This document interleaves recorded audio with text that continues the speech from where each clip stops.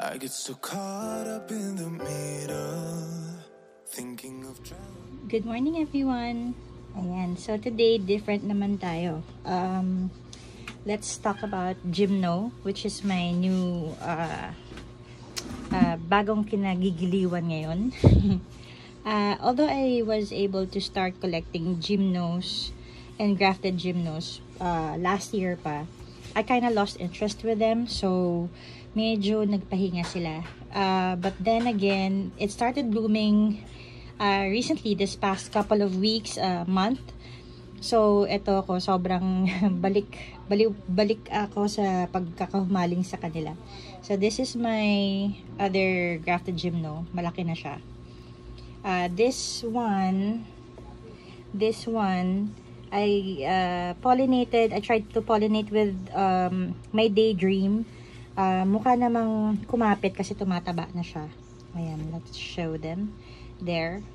The other three ones, I don't know kung ano nag-pollinate dyan. Bahala siya sa buhay niya. But this one, ayan, daydream yan. Yung sa daydream naman na pinollinate ko, hindi siya success. So, natuyot lang yung flower, pati yung mismong itong part na to na tumataba. Namayat lang siya and then nag-dry up. So, alam mong hindi successful yung pollination niya. So, now we're gonna try to I don't know the name of this one, but this one I think is called English Red. Hindi rin ako sure.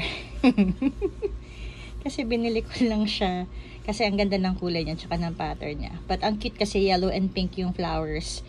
So, ayan. So, we'll try to show you how to pollinate seeds. I mean, pollen to each other. And hopefully, we'll be able to successfully pollinate the flowers. So how we're gonna do it, I'll show you how.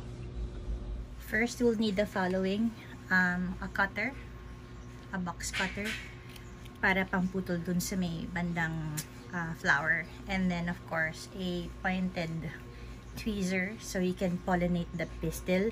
Let me just explain a short, brief, what do you call this?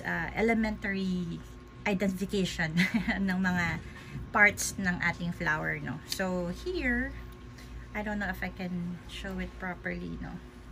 Let me see. Ayaw niya mag-zoom in. Ayan. So inside the flower, you'll see parang the tiny pollen there. Tiny pollen located there in the middle.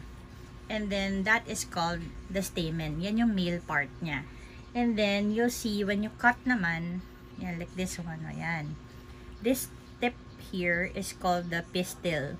So, yan naman yung female part. So, when we get the pollen later, we'll try to put the pollen here in the middle. And hopefully, parang papasok yung pollen all the way down.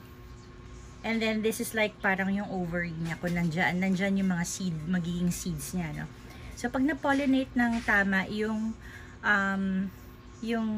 flower, pag na-pollinate ang tama, tataba siya. Siya na yung magiging seed pod natin. I am not an expert, I swear. So, this is me trying out for the very second time to pollinate. Kasi medyo natuwa ako dahil ang dami kong blooms coming out. So, you know, it's a must to try.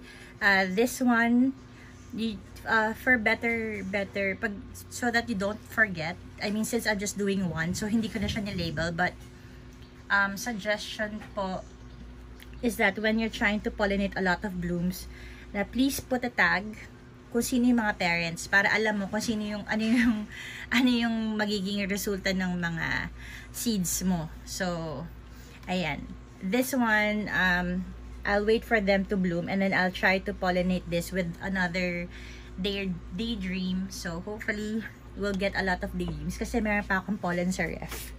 So today, ayan, let me just show you how I pollinate them. So I get a clean cutter. Ayan, there we go. Wipe it with alcohol para at least hindi siya contaminated. And then you just try to cut. Now let me see, hold on. Let me move it first. There you go.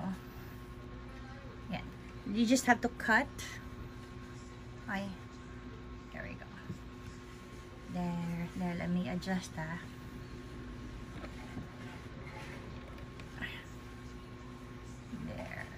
Okay, so you just have to cut right below the petals. So what I do is I just hold it here. And then I cut around. Don't cut all the way through kasi meron kang tatamaan na makatamaan mo yung pistil. So pag naramdaman mong nag-give na yung gitnang part niya, let go na. I mean, wag mo nang i-cut tuloy-tuloy. So there, and then here.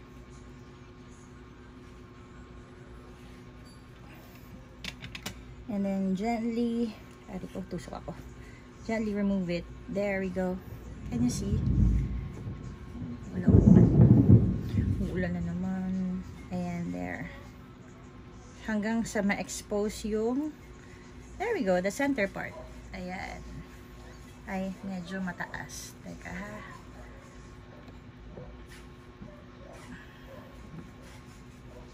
There we go. Much better. So, now that you can see this part, no? This is the pistil. We cannot pollinate it with the same flower. So what we'll do is that we'll get another one, which is the parent flower. Ayan.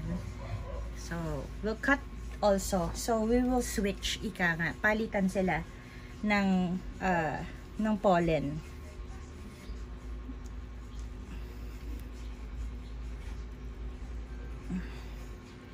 There.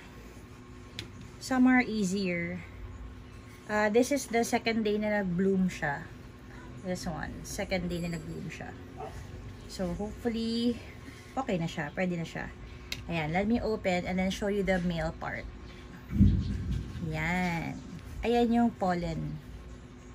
So, may mga pahaba-pahaba na yan. There. And then, we will dab it onto the other side. So, let's do that.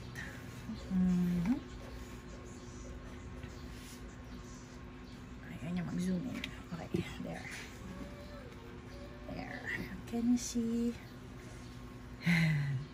It's hard. Hold on na. Ito na muna. I'll show this one first. Okay, so we'll split. What I do is, yung iba isa-save ko para ma-pollinate ko sa iba. So, what I'll do is this one. There we go. I'll grab some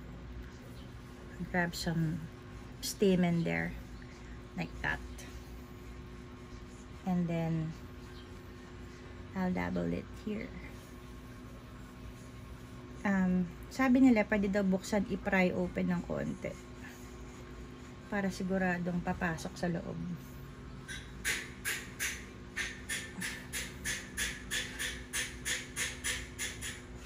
Tayo panibago. Kuha tayo ulit. Ano ba yan? It's hard. Ano ba yan? May gumagawa pa sa kabila. Oras na. There. Dapat yata nakatip, no? Sobrang napaka-noob ko. Sorry. I swear I don't know how to do this, but I did one successfully, so hopefully I was able to do enough. Ayan. So malabo pala yung kanina. Bayan.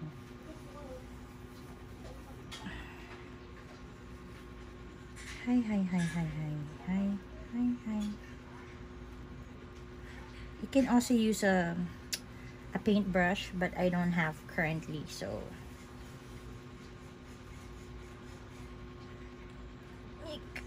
tatakpan. Yan. Papasok kaya? Isa pa, last. Since you have so much pollen anyway, so you can always try to do more.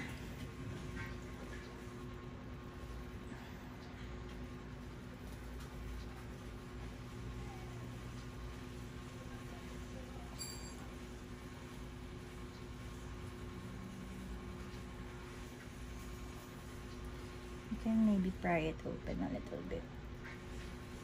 Mabigat ang kamay ko, my gosh.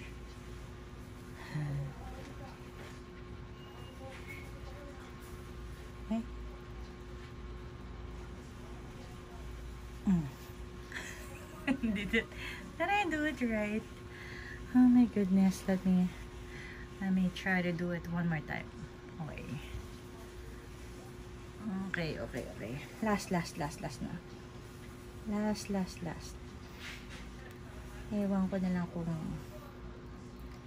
since it's, it's just fun to try out different things, and especially with gymnos, napaka-giving nila. They give a lot of pops, they give a lot of blooms. Napakabait na mga halaman. And, color, sobrang ganda ng color. So, this one, I think, is fine. So, we'll do the other one. Ayan. Ay, paano ba? There. So, this one naman, I'll use the other flower. The pink one. So, when you open, it's like this. Ay, wait. Ayan. So, when you open, it's like that. Okay, daming pollen. So, siya naman yung ililipat natin. Si Sir Dan, ang ginagawa niya is he just puts this on top. Like that. So, maybe we'll try that. Kasi, nakita ko yun sa, isang session niya. Ayan. So, parang iipit mo lang yung, let me make sure it's zoomed. There we go.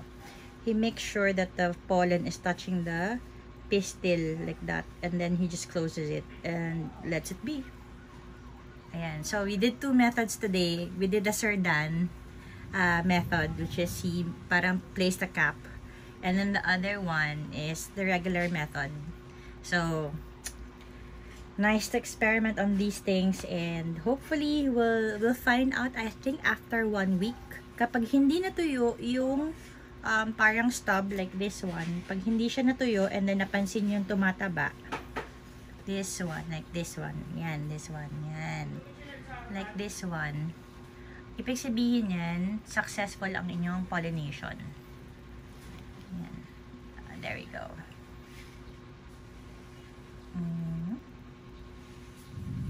And if it does, after I think a couple of weeks, you'll see, you just have to wait for the pod to, I think, to burst, no? It will turn red and then it will burst.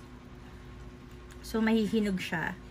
And then, I heard also from one of the, yung mga veteran gymno collectors natin, that what they do to find out kung nag-take yung pollen is sometimes they bump it a little. Pag hindi nalaglag, then it's a success. If it falls off, then it's a dud or failed siya. So, hopefully maging okay sila lahat. And, galing. Kasi like this one, we were able to pollinate this plant with 2 different parent pollens, no? Parent plants. So, hopefully, we'll see. Next time naman, we'll try to sow naman gymno seeds. So, I'm trying to complete my process with echeverias, with cactus, with gymnos, and then maybe, hopefully, we can also try to propagate through pups.